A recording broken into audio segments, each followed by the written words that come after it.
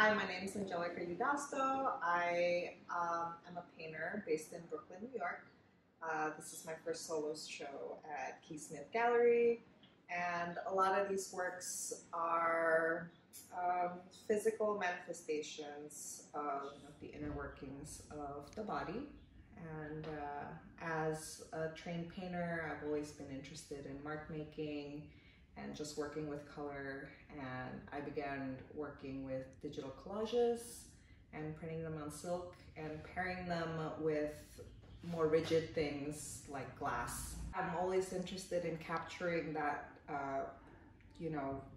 very temporal moment, kind of like drawing on a foggy window or something like that. But yeah, impressions of the body onto a space once you're removed from it, I suppose, is the best way to describe my work.